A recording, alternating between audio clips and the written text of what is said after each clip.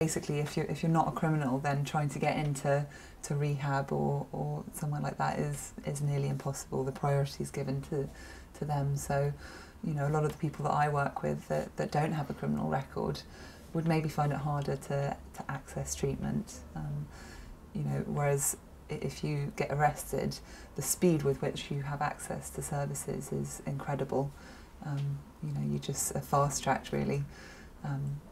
You know, and I think fast-tracking everyone into treatment is a good thing, but to prioritise people who are addicted to drugs and engaged in criminal activity maybe is a little bit unfair. I mean, especially if you think about treatment, the one thing we know about treatment is that people have to be ready for treatment for it to be effective.